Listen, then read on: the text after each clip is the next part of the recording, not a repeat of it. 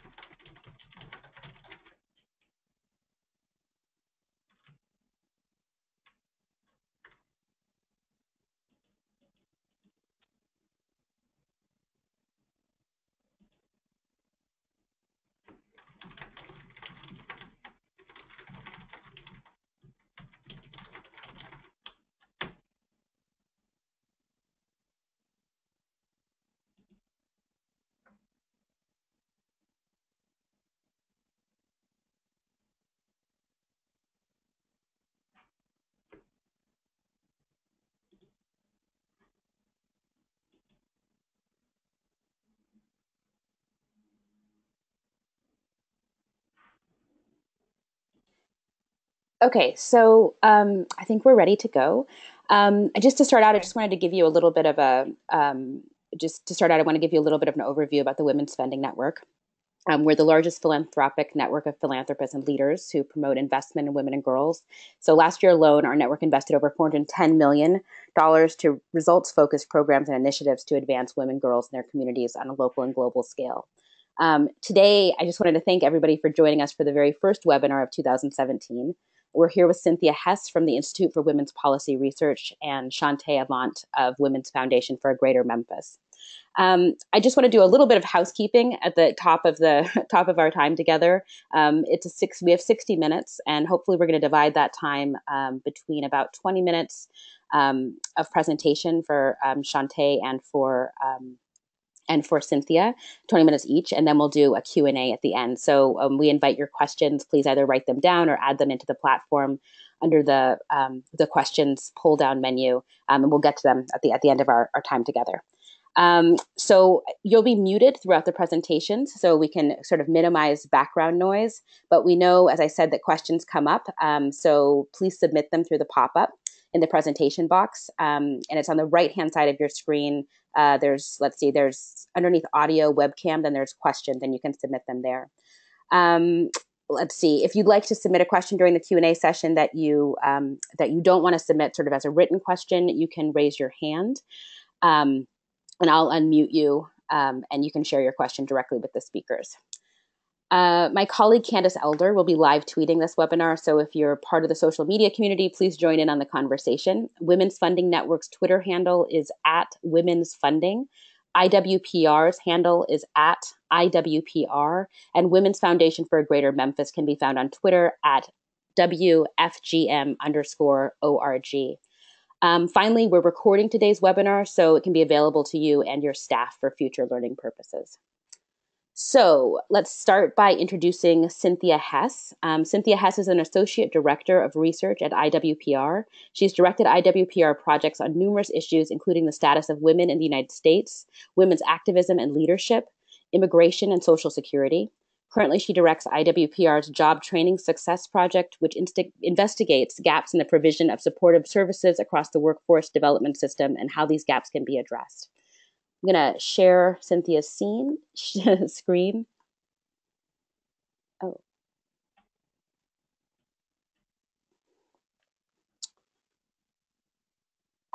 And Cynthia, we're just waiting for your screen to come up. Great. So take it away. Okay, great. Thank you. And thank you for the opportunity to be a part of this today.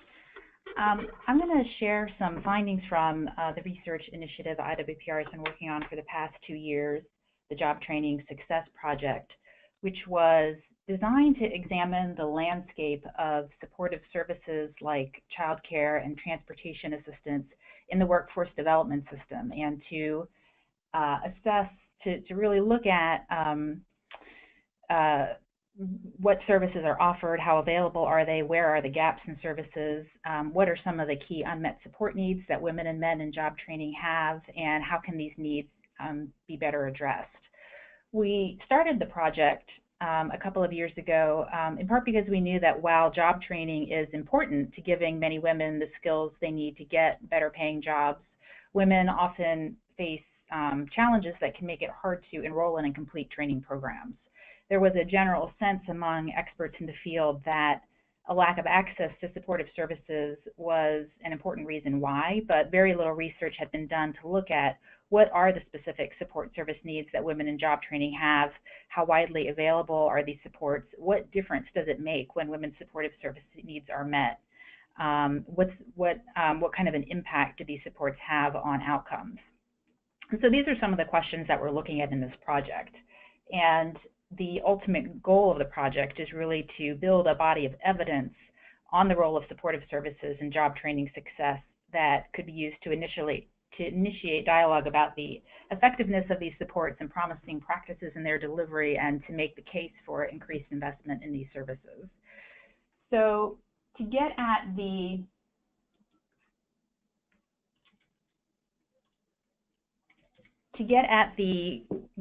kinds of questions, we used a number of different research methods. We started the project with a series of about 25 interviews with experts in the workforce development field to learn about their perceptions of the availability of supportive services and workforce development programs, key service gaps, and their ideas about programs that are actively involved in providing robust supports. We also conducted a review and analysis of existing literature on the importance, effectiveness, and availability of supportive services for participants in job training and education. And the results of that review were published in the report, Supportive Services in Job Training and Education, a research review. We also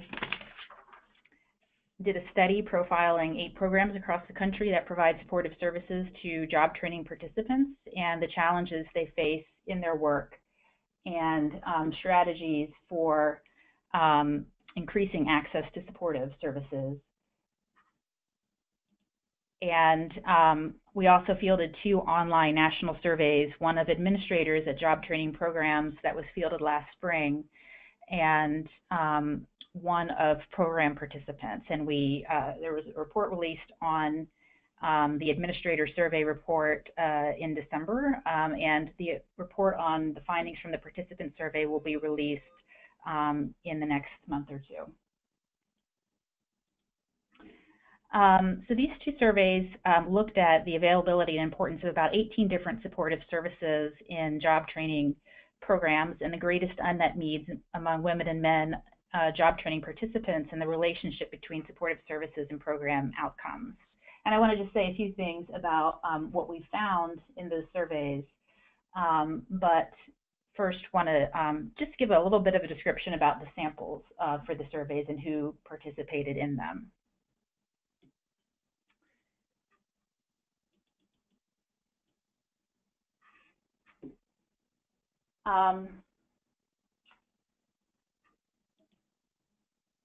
Sorry, while I try to share this as a slideshow.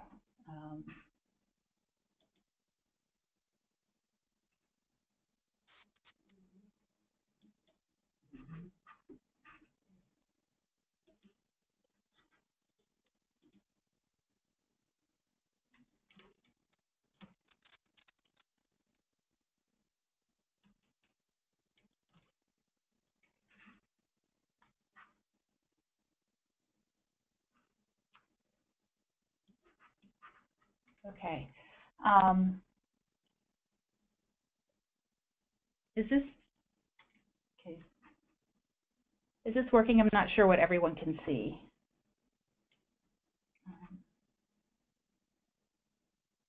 What we can see is a presenter mode. So we can see both slides, the slide all the way to the right that says next slide, and then the center slide. Okay.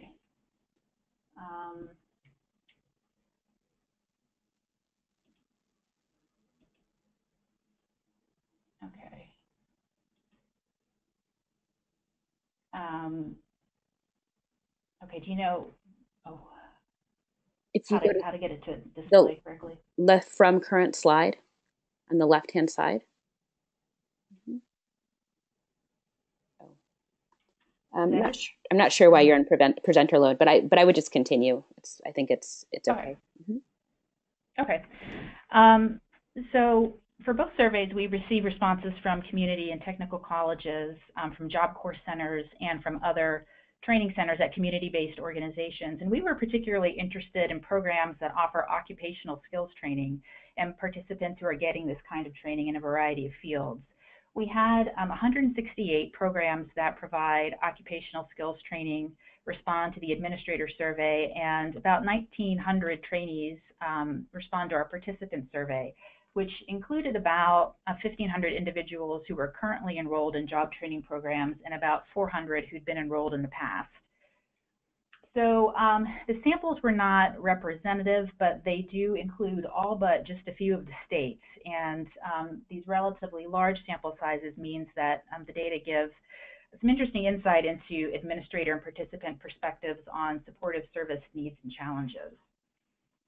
I think it's also worth noting that the sample for the participant survey has differing characteristics in several ways from the sample of participants in Workforce Investment Act funded programs nationally.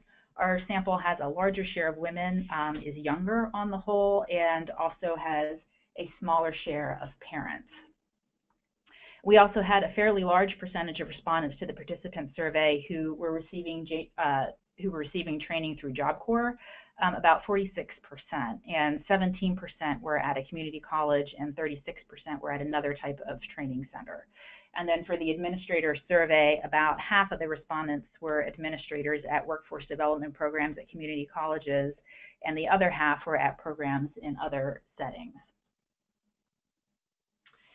When we looked at administrator and participant perspectives on the importance of supportive services, we found that among both, there was strong agreement that these services are absolutely vital to program completion. 97% of administrators said that supportive services are important or very important for program retention and completion. And when we asked program participants who received services how important they were to their ability to stay in their training program, for each of 18 services that we asked about, 80% or more said they were important. And I included just one quote from a participant who filled out the survey, who said, this is from an administrator, who said, supportive services are critical. All the training and job placement efforts in the world aren't going to be effective if the trainee can't get to or from work, doesn't have childcare resources, or can't overcome other barriers to getting and keeping the job. So both administrators and participants believe strongly that these services play a critical role in helping women and men in training address life challenges that can make it difficult to complete training. And this figure shows what the administrators surveyed think are the most common reasons participants do not finish their training. Financial considerations are at the top of the list. And when we asked participants the same question, we got pretty much the same answer. Paying bills was what they identified as being their greatest obstacle. Insufficient childcare was the second most common reason cited by administrators for non-completion, followed by problems with work hours or scheduling conflicts. Childcare didn't figure quite as prominently in the responses for our participant survey overall, most likely because we did have a relatively small share of parents in the sample. But when we looked at just parents in that survey, insufficient childcare was cited as a significant obstacle to completion. And in fact, more than a third of respondents who had young children and received child care assistance said they would not have been able to even enroll in training had it not been for the child care help that they received.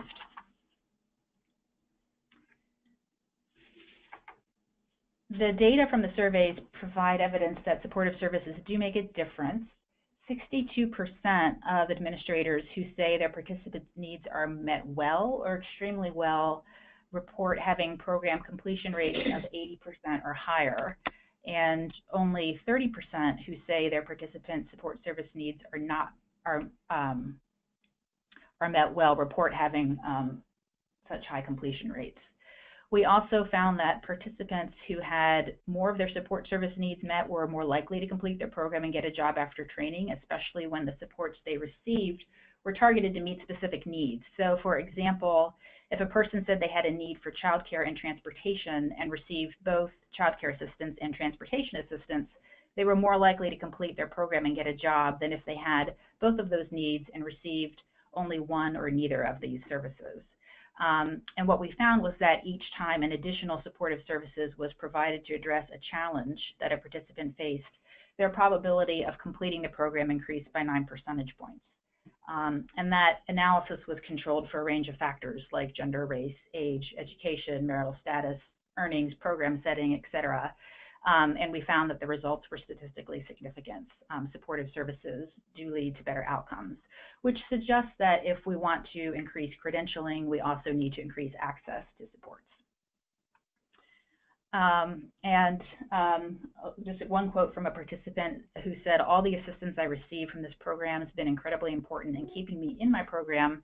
Without it, I have to make decisions like whether to pay for rent or food or pay for school fees."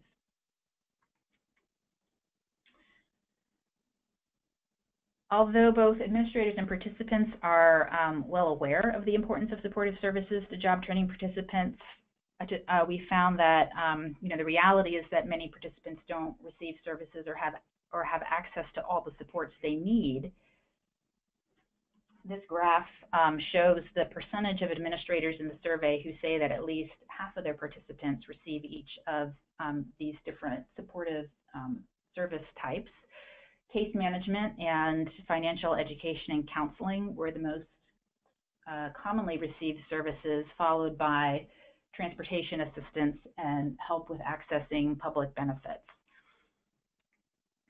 The most common supports received by the participants we surveyed were actually a little bit different. The respondents to that survey were most likely to say that they were getting help with accessing computers and technology, peer support, or life coaching. And in both surveys, services requiring specialized expertise or special facilities like legal services, substance abuse counseling, housing assistance were among the services that were least likely to be received. The provision of supports varies according to the context of the training. We found that community and technical colleges were less likely to provide most supports than community-based training programs, and their participants were less likely to be getting supports from any source, which suggests that better integration across the workforce development systems could benefit programs in both contexts. So actually, community colleges were less likely to provide most supports, but there were a few supports that they were more likely to provide, like child care assistance, peer support, and emergency cash assistance. We also found that shorter programs typically provide more services than longer programs, and they also have higher completion rates, which indicates that supportive services are going to be important if we want to support workers to get the quality credentials that may come with longer training programs. And then larger budgets also provided more services than smaller budget programs, and programs serving more low-income participants provided more services than those serving smaller numbers of low-income participants. Programs serving fewer parents also provided more services than those serving more parents, and that may be due partly to the characteristics of those programs. With fewer parents, they tend to be shorter in duration and also larger budget programs, so they tend to be the kinds of programs that typically have more services. Given these differences in support service provision across program types, it's not surprising that the extent to which participants' needs are met also varies across different types of programs. Overall, only 20% of administrators we surveyed said they thought their participants' supportive service needs were met well or extremely well. In general, the types of programs that provide more services were more likely to say that their participants' needs are met well, and those with fewer services less likely to say so. So programs with the smaller budgets and those serving more parents are especially likely to say their participants' needs are not met well. We asked program administrators what difference it makes when their participants don't have their supportive service needs met. And the answer was, basically it makes a large difference. 81% said that their program success rates would improve if they were better able to meet the support needs of their participants. 72% said that the unmet support needs of their participants have a negative effect on their success in job training. And only 1% said that access to support services has little or no impact on their participants' success in job training. We wanted to know what the greatest unmet needs were and whether there were significant gender differences. So what are the gaps in services for women, and are these similar to or different from the gaps for men? The survey asked administrators who responded to identify the 5 greatest unmet needs for women and the 5 greatest for men in their programs. And they actually chose many of the same needs for women and men. Emergency cash assistance, housing assistance, transportation, and mental health counseling were among the most common for both women and men. But there were also a few important gender differences. The biggest was with childcare. 66% of administrators surveyed ranked childcare assistance among the top unmet needs for their female participants, compared with only 21% who said the same for men.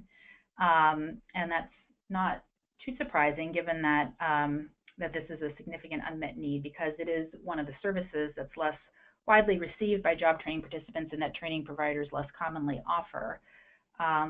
We found that about 1 in 5 program administrators provide childcare directly, and about half refer participants to partner organizations for the service, which is a more feasible way for many programs to do it. But what we found is that it's still not enough to meet the needs. Domestic violence services was another important gender difference in unmet needs. A third, 32% of administrators identified this as one of the 5 greatest unmet needs for their female participants, compared with about 13% who identified it as a need for men.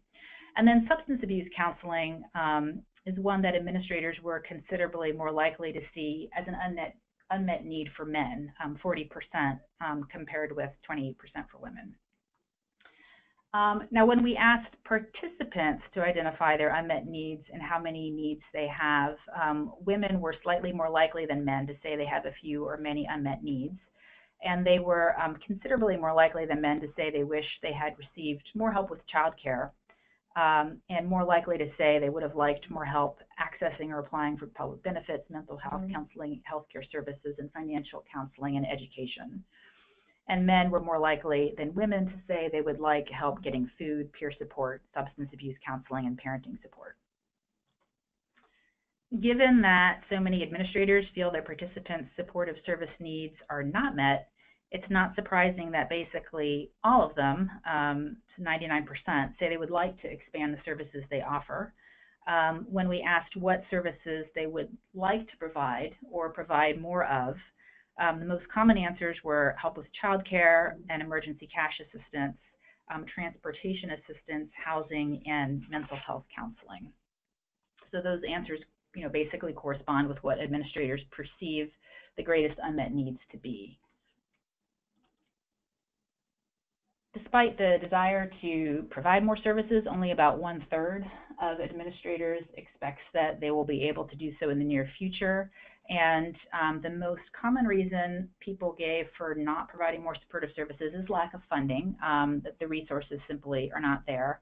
Other common reasons were not having enough staff to do so, rules and regulations that make it difficult to provide the services they want, such as restrictions on how funding can be used, and not being able to find an area partner to provide the service. Only 1 in 5 administrators says funding for their programs increased over the last program year. Community and technical colleges were much less likely to have seen an increase in funding than job training programs in other settings.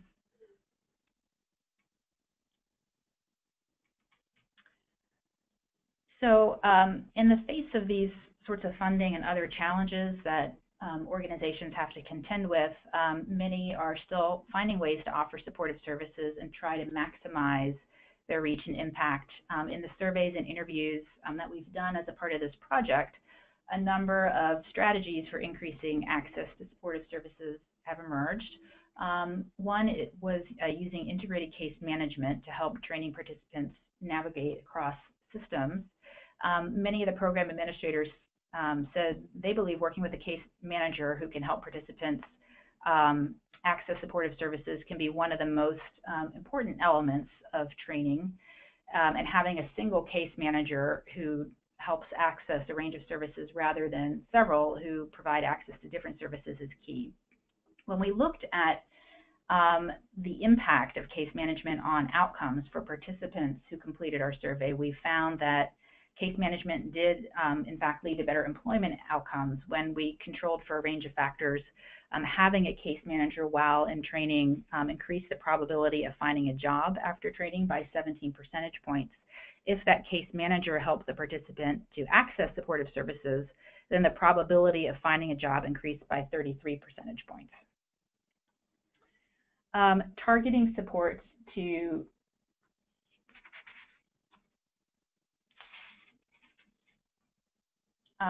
address clients' greatest unmet needs was another strategy that emerged in the research for increasing access to supportive services and maximizing their impact.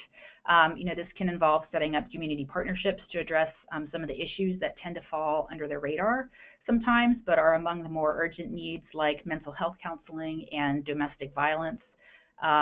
One example of how organizations have done this that came up in the research is a group of 5 organizations in the greater Cincinnati area that set up a pilot project to increase access to domestic violence services among job training participants in the area.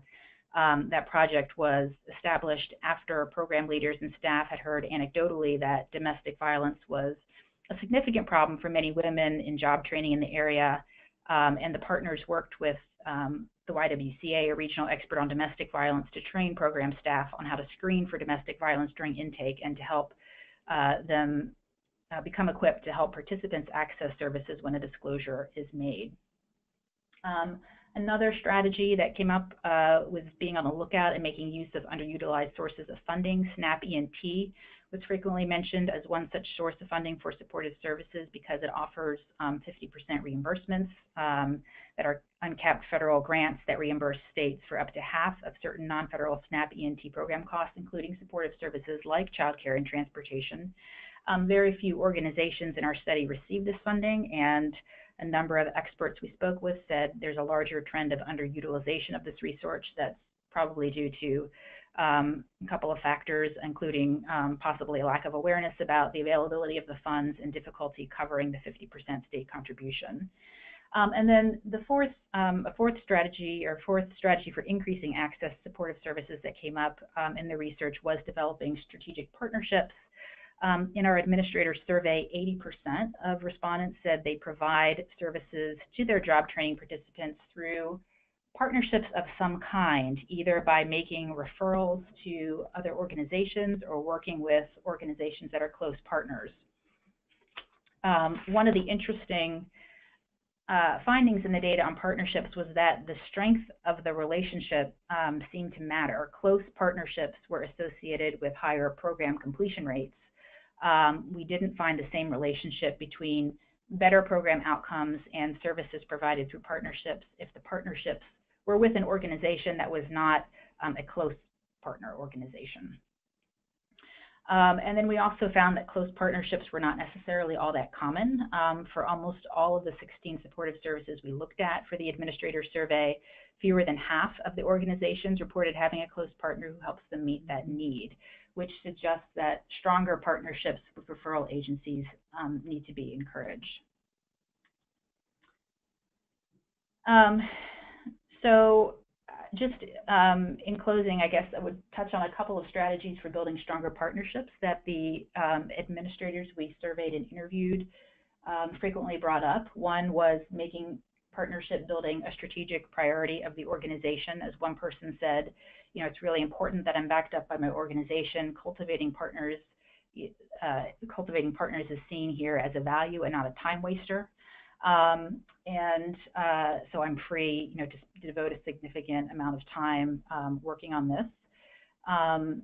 They also spoke about the importance of establishing partnerships that reduce duplication across systems and organizations, and about the cost effectiveness of partnerships and supportive service provision. We found that when we asked program administrators about their strategies for providing supportive services in a cost-effective way, given the generally limited nature of funding, the answer we almost always got was, well, our main strategy is that we make use of the services that are already available in the community, and then we do our best to cover what isn't already offered.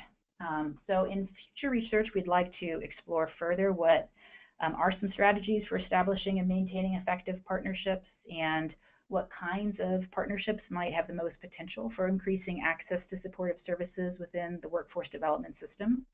But I think Shante will be able to speak some to the issue of partnerships as well, so I'll go ahead and turn it over to her. Cynthia, thank you so much. Appreciate it.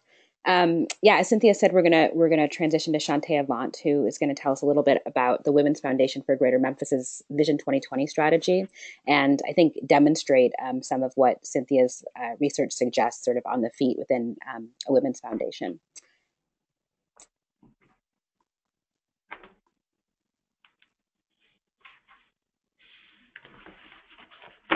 So Shante Avant is the Deputy Director of the Women's Foundation for Greater Memphis, and she manages WFGM's staff and operations. At the foundation, she is responsible for grant allocations, creating strategic partnerships to collaborate with corporate partners, stewarding relationships with national foundations and local community-based organizations, and institutional giving and large donor stewardship. She has over 20 years of nonprofit experience, specifically with agencies focused on women and children. Shante, I'm going to have you take it away, and you're definitely not in presenter mode. Good. Okay, is everyone able to see my screen okay? Yes, we can see it. Okay, wonderful. Thank you again for inviting me to participate in this webinar today, and I'm happy to have the opportunity to share a little bit about our work. I think Cynthia's presentation was such a great validation for the work that we as a Women's Foundation have taken on over the last few years with a more strategic place-based strategy. And I want to share a little bit about how our strategic partnership is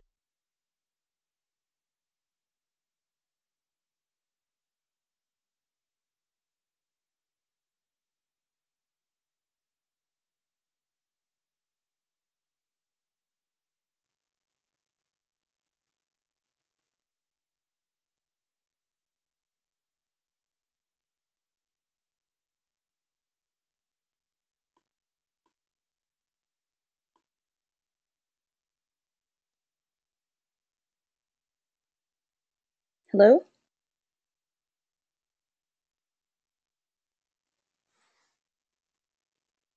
think we're having some technical difficulties. It doesn't sound like Shante, are you there?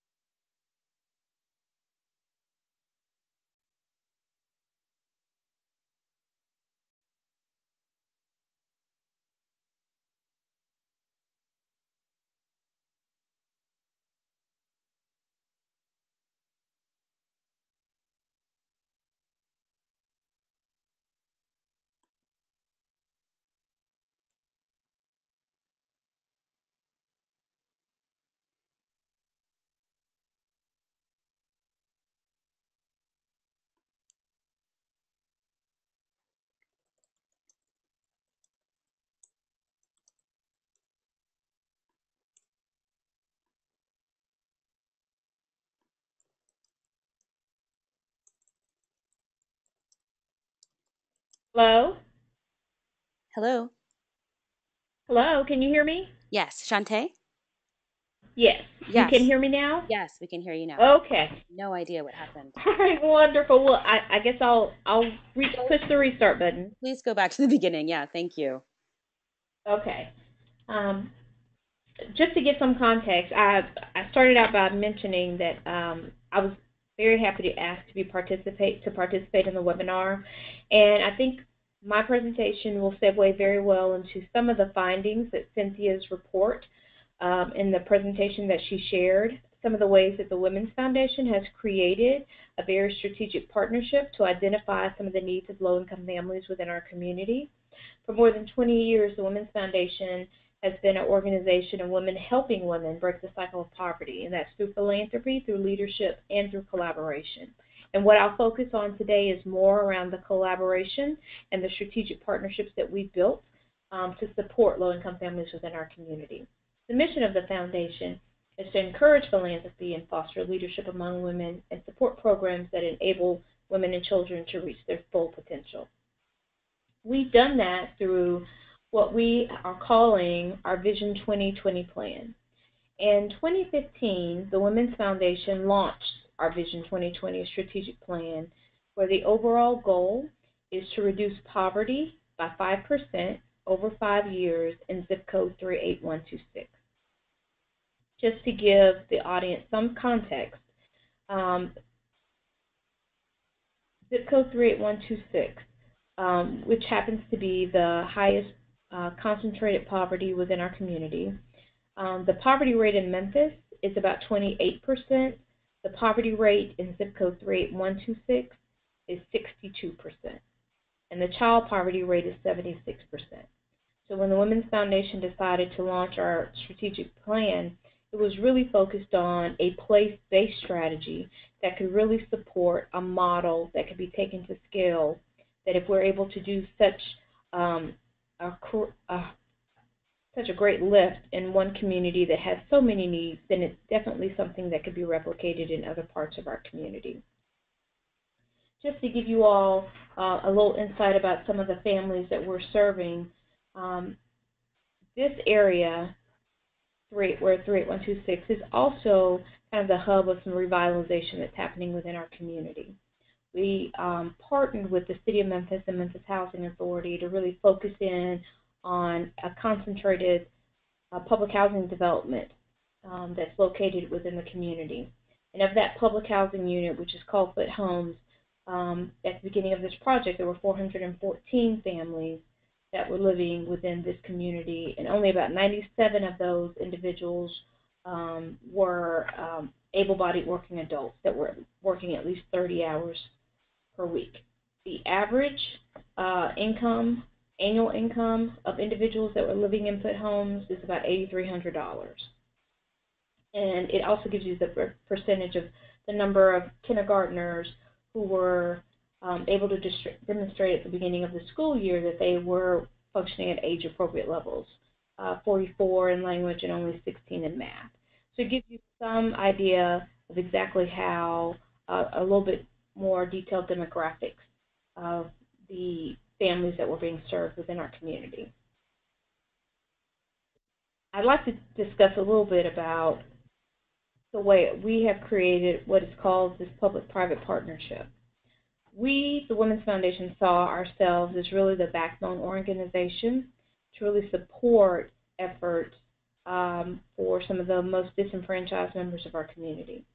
We understood, based on our over 13 years of work in a public-private partnership space with the City of Memphis, with the Housing Authority, with Housing and Community Development, and with the community-based organizations that we had funded, that it was important to really create a more comprehensive collective impact model to support how services could be delivered to families. In creating ourselves as a backbone organization and the philanthropic lead, we knew that it was important to have strategies and actions. We knew it was important to have resources, and that's really where the arm of our arm of being a philanthropic organization was important, that it was important to have seamless communication to all of the partners, and then to create technical assistance to support them. From those ideals, we then created the goals of Vision 2020. Goal 1 is really focused on securing resources to meet the basic needs of our families in 38126. Goal 2 is focused on marketable job skills that enable our residents to gain living wage employment. Goal 3 is really focused on children aged 0 to 5 being ready and prepared to enter kindergarten. Goal 4 is really focused on positive outcomes for youth that include confidence, and character. And then Goal 5 is really focused on the financial education needed to help our families to reduce poverty. In 2016, we made our first strategic investment in zip code 38126, and I've listed the grantee partners that we have focused in on to meet each of those 5 goals. And I think now is a good point for me to really discuss or share with you that in creating this public-private partnership, we knew it was important to really utilize the resources of folks who are already doing work within this community. But if given the ability and resources, how they can move and scale up those opportunities for families in 38126. So we were very thoughtful in our process of how we selected our grantee partners. Capacity building was really what we focused on in the first year of our investment. So these organizations really could help us advance these goals. And one of the key pieces that we knew for this work was going to be the case management. So in Goal 1, you see that there are 2 organizations that we're investing in that provide comprehensive case management and supportive services to our families. And then the other organizations are really focused on those needs that include the marketable job skills, really supporting families and their children, and then also the financial education. What was important or a cornerstone for us is really that we utilized any of the strategies in working with our partners and case management for our families was focused on a 2-generation approach. When you talk about employment-ready programs or workforce development programs, one of the things that I think was very revealing in Cynthia's presentation was really how the supportive services, if not addressed, you really can't meet those needs for families in a way that will help them both retain employment and then maintain employment. So our 2-generation approach, which is a nationally recognized approach, helps us identify what those needs are for families. And identifying what those needs are for families means that you're also identifying what those needs are for their children. For adults, making sure that we have, for each adult, there is an individual assessment plan that is provided from each individual, and our case managers provide that assessment for each family. But there's also a family development plan that's created. So individually, some of the needs that you have, but what is really the needs that you have for your entire family? So that as case managers are helping prepare our families towards economic self-sufficiency and eventually security, we're identifying what those needs are. So for instance, with an adult, adult literacy, life skills, and job training and vocational development, workforce development are important factors to help them really move to post-secondary education and or job training and career development. But it's also important for children that the family literacy, the early childhood education, and out of school time, that we focus that to help our young adults eventually move to both post-secondary and then economic mobility as well. When case managers complete these individual assessment plans, these are where we identify if there are needs, particular needs and supportive services that may include mental health needs, substance abuse needs, child care needs, And I want to share that part of our model for really supporting our families is that we have case managers who are working with our families, but then we've kind of nuanced this program over the years so that we have case managers that are specific, enriching content for some of the areas that are of most need for our families. So for instance, not only do we have workforce development case managers, but we also have an education case manager as well as a health case managers, because over the time in working with low-income families, we found that these are some of the areas where there needs to be more resources and attention to prepare women to be ready, to prepare women to enter the workforce. And it's important at this stage when you're doing that individual assessment so that you can identify what the needs are, what areas of interest are, that you can also take time to see what particular organizations could provide those needs. It's a critical point that if there are some mental health issues, that you identify that on the front end, not at the time that you're putting them into an employment program, but really on the front end of that assessment. If there are substance abuse issues, to identify those things on the front end. If there are child care issues, to identify those things on the front end. And when we've worked with a lot of our families, because of those areas, we have created and nuanced the model so that we're meeting the specific needs of families, hence the development of not only the workforce development case managers, but also an education case manager and a health case manager.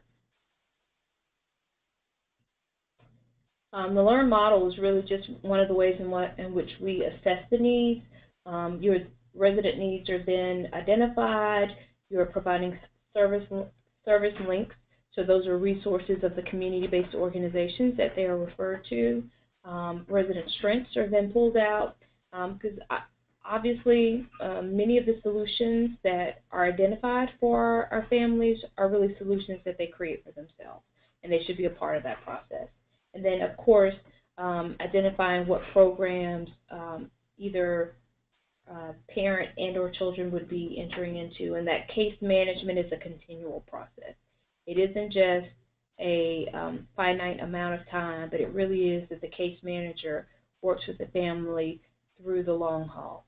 That could be 18 months, that could be 2.5 years, but in creating this public-private partnership where we have focused resources into this one community, we've identified resources needed to support our families through a transition that could take years.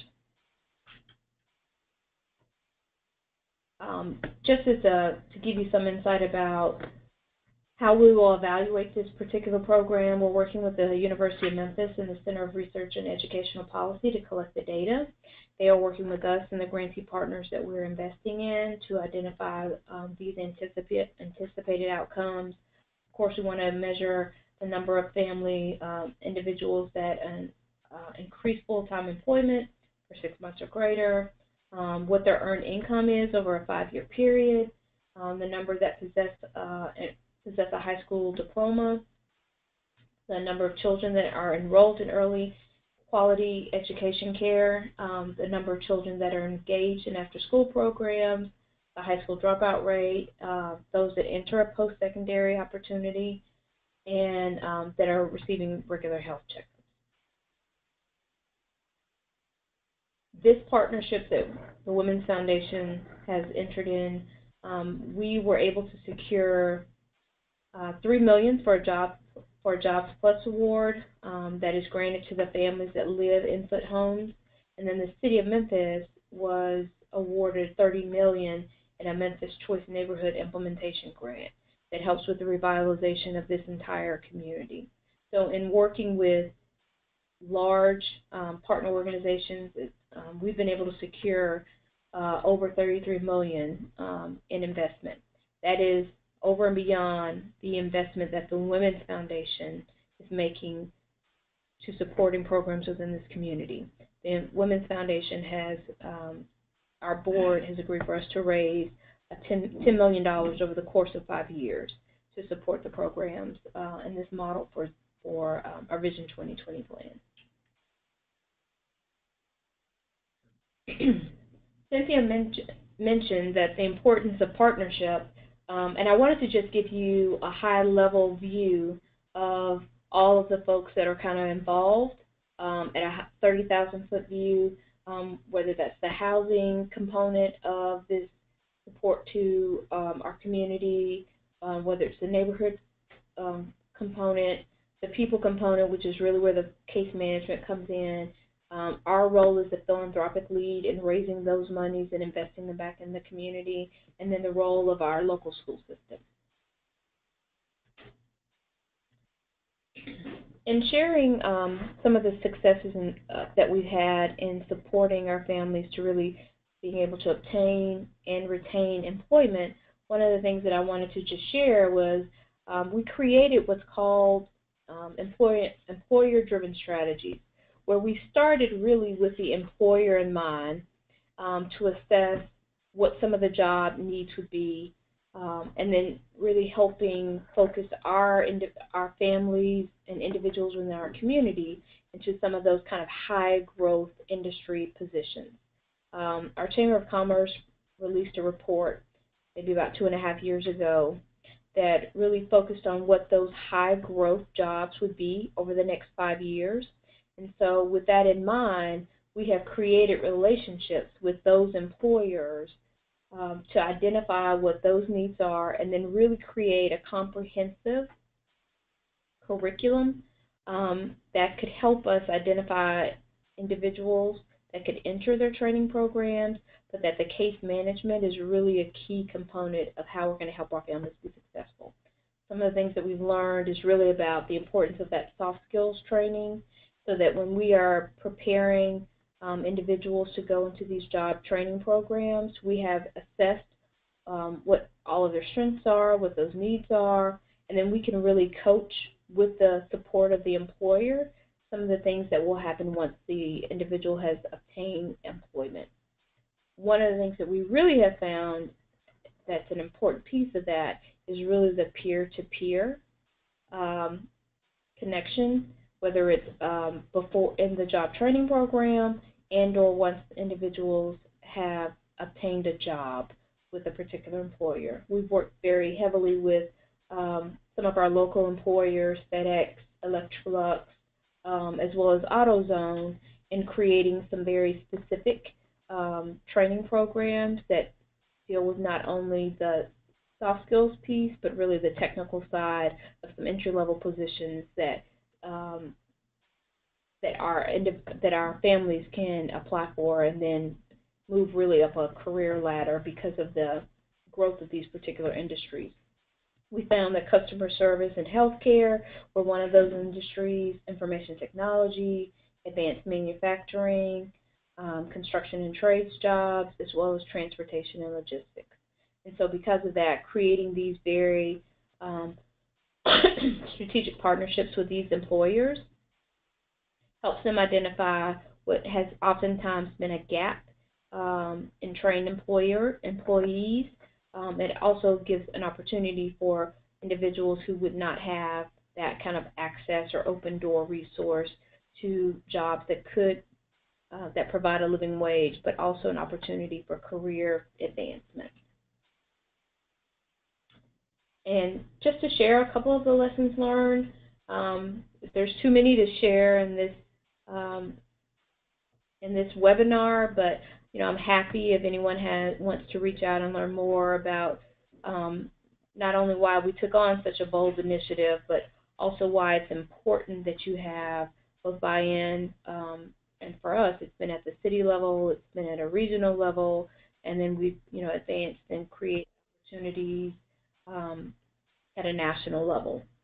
But some of the things that we've learned is really informing collaborative partnerships that focus on both, career readiness, job training, and placement. In the Greater Memphis area, really took it took some intentionality, it took some thoughtfulness, and it really took building relationships. One of the things that was a benefit for us is that we came to the table, we set the table with already resources in mind. So creating an opportunity for people to utilize or leverage resources that they already have with really a streamlined process of how we align those resources, but really how we coordinate the services to support low-income families within this community. We understood and knew that from our conversations with both employers and community-based organizations that soft skills was a really key component of that. Because so many of the families that we've worked with are severely underemployed, having the soft skills and the amount of time in tailoring those programs based on the industry was an important piece of really getting to that end goal where folks are able to get employed. Case management is a vital component of all of that. We begin with case management. We begin with assessing some of the needs of our families. We begin with really creating in our strategies to support our families the two-generation approach. We don't see it as as any kind of bifurcated process. It really has to be integrated, that you're meeting the entire needs of the family to really help them get to that end goal. We've learned to work more closely with many of the community-based organizations that we're investing in, but also those that have resources like our local WIA board, the Workforce Investment Network, because they provide training dollars. So we, again, an opportunity to leverage resources that are already there, but really aligning them so that you're coordinating those strategies on behalf of families. And then, of course, the peer-to-peer piece. In our lessons learned, we've learned that having a peer-to-peer opportunity or mentoring program in place really motivates and strengthens our families to get to and accomplish their goals. We've created kind of like pilot peer ambassador programs that are really focused in specific areas. We have a peer ambassador program that's really focused just in the employment arena. We have a peer ambassador program that supports moms in the early education space. We have a peer ambassador program that's really focused on the youth development piece. And those are residents who either have gone through some of our job training programs and been successful, or have navigated and been able to overcome a lot of their barriers, and they use those experiences to really guide and support other women within the program. So I am going to end at that point, Michaela, and I'm open for, I think Cynthia and I wanted to leave a little time for question and answers if there's an opportunity. So it's 11 o'clock. So I just want to acknowledge that it's 11, and because of technical difficulties, we're running a little bit behind. But I'd welcome anyone's questions from the group, from the audience at this time. I see that there's an interest in getting your presentations. Are you two, both you and Cynthia, open to sharing them with the group? Absolutely. Great. So we'll make sure to make those available in our follow-up email and sort of the synopsis from this time. Does anybody have any questions from just the attendee side? And you can, don't forget to unmute yourself. You can unmute yourself or you can raise your hand.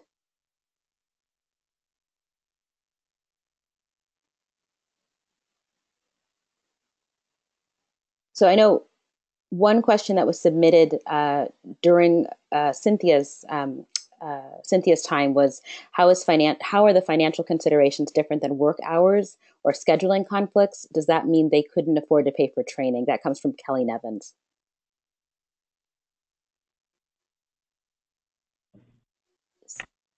Cynthia, can you unmute yourself?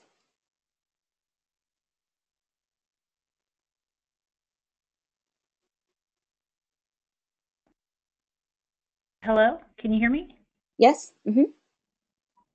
Yeah, great. Okay, so the work hours and scheduling conflicts has to do with things like if your job conflicts with your childcare arrangements, or your hours change on a weekly basis, which makes it difficult to figure out a childcare system that's going to work for you. Whereas the financial considerations to do more with things like, paying bills and meeting those basic needs. Great, thank you. I have a question for Shante, and that's just about the public-private partnership. And so, just wondering if you can describe a little bit about how that worked, and so who your collaborative partners were. Sure.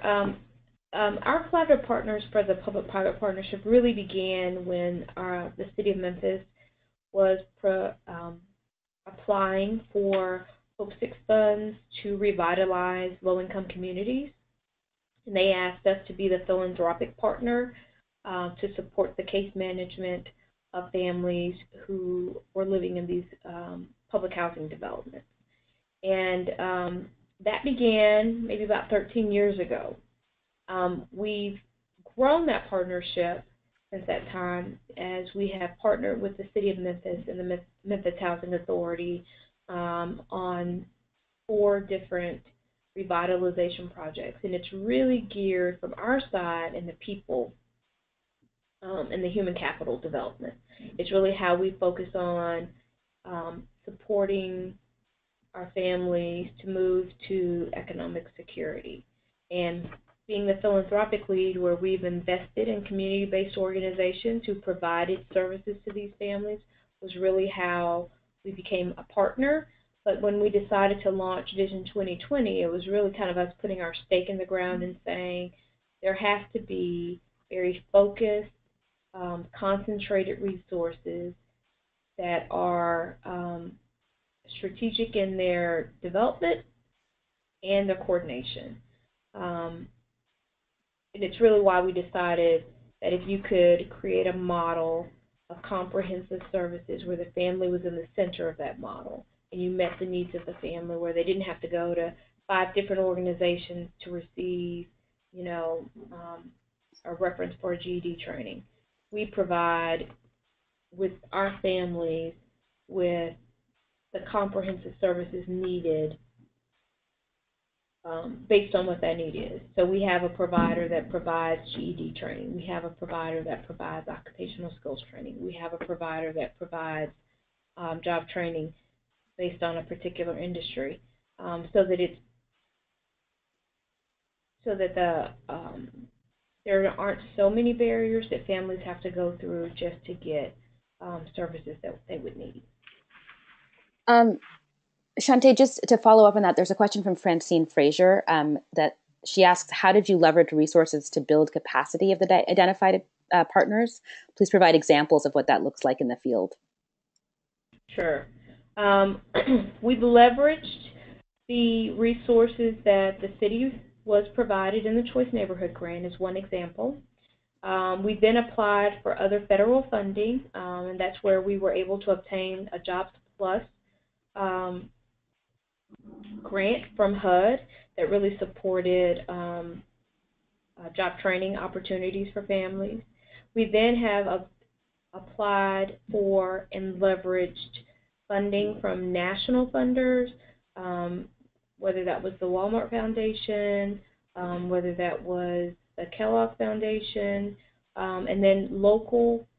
We really pushed hard to get a lot of local support, and that's from a lot of local foundations as well as corporations.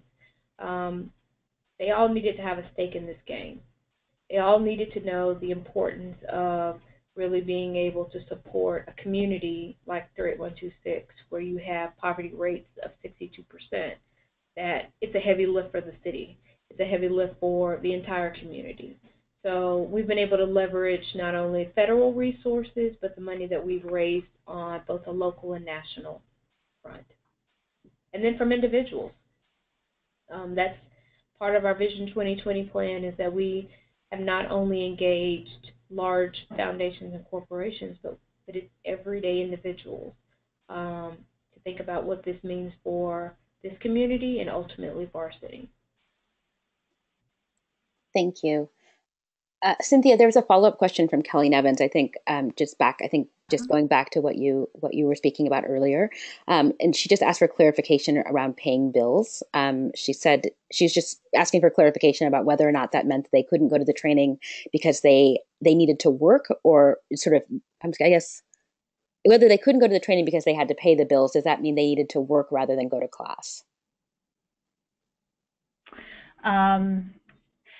Yeah, so I think the question was just asking participants to identify to say what the most common challenges they faced were while in training that um, made it difficult for them to complete. And for those who had taken training in the past, it was asked if they didn't complete, they were asked the follow-up question of why.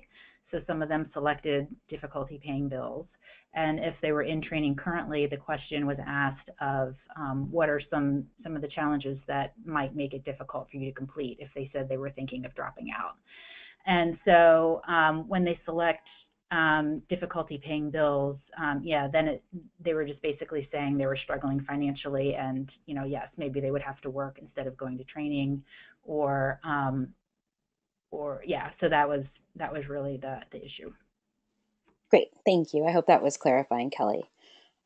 I think that's all the time we have. We're 7 minutes over, and I just, want to be respectful of people's time and other appointments this morning. Thank you for participating, and thank you so much for your patience as we've sort of gone through a couple of technical difficulties over the course of the hour. Please submit your feedback. I'll be sure to send out an email giving you a sort of recap and summary of this webinar, including some of the resources that Cynthia presented in her PowerPoint, as well as links to both Cynthia and Shante's PowerPoint presentations. Our next webinar is going to be in February with the founder of the Criterion Institute, Joy Anderson, and she'll be sharing how you can use finance as a tool for social change. So it'll be a great way to get familiar with gender lens investing. Thanks again for your time, and thanks for showing up today. Have a good rest of your week.